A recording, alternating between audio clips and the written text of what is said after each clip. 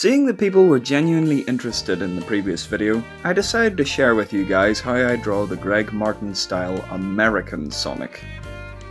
Step number 1. Draw an imperfect circle. Note how I did not say draw a perfect circle. Sonic's head is a spheroid shape, sure, but it's not 100% geometrically accurate. Keep it rough as you can fix it later on. Step number 2. Rough out where the eyes will go.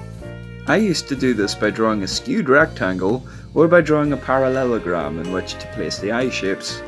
Now I find it easier to just use lines. Remember that his head is usually tilted towards the left or the right, so one part of his eye will seem larger than the other. Step number 3. Add the muzzle. I always called this part of his face his chin, but according to Sonic fans, that's a muzzle, apparently. Well, whatever it's called, it's an important part of his face and you have to draw it. You will notice that I haven't fully connected his eyes to his face, leaving a notable gap. Before those of you with OCD get triggered, the reason for this space is because it gets filled in by his nose. Step number 4. Draw that bulbous nose. I always treat his nose as a third eye when drawing it, as it is roughly the same shape and gets shaded similarly. Step 5. Rough out where the pupils will go. The placing of the pupils differs from Japanese art, as they are closer together, giving a faux cross-eyed look to him that's pretty funny to me, honestly. Step 6. Draw the pupils. The pupils are roughly in the shape of an oval but stretched vertically. The same goes for his nose, except it's horizontally. Number 7. Add his ears.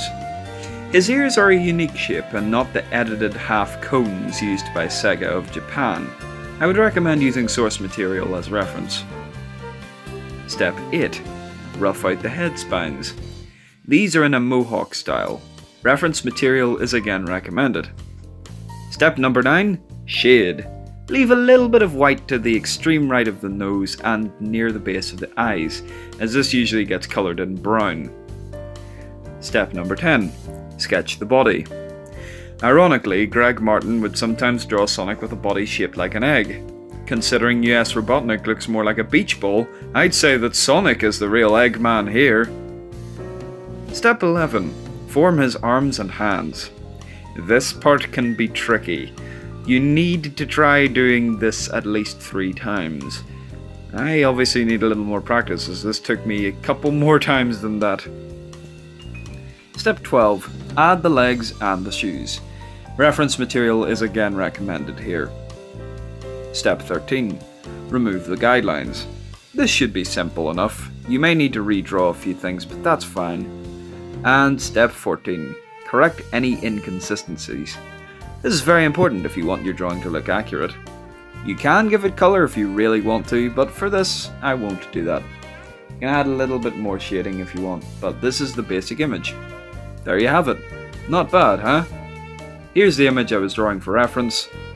And yeah, if you want me to do any more of these, I'll show you. Keep experimenting, and I'll see you in the next one. Bye bye!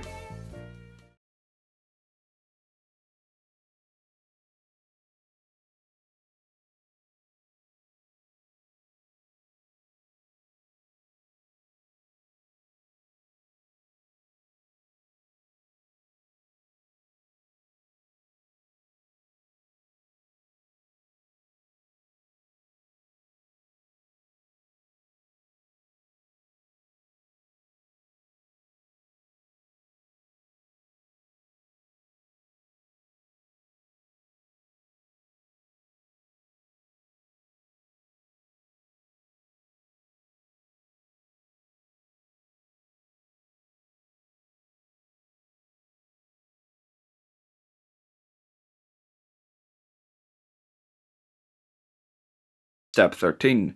Remove the guidelines. This should be simple enough. You may need to redraw a few things, but that's fine. And step 14. Correct any inconsistencies. This is very important if you want your drawing to look accurate. You can give it colour if you really want to, but for this, I won't do that. You can add a little bit more shading if you want, but this is the basic image. There you have it. Not bad, huh? Here's the image I was drawing for reference. And yeah, if you want me to do any more of these, I'll show you. Keep experimenting, and I'll see you in the next one. Bye bye!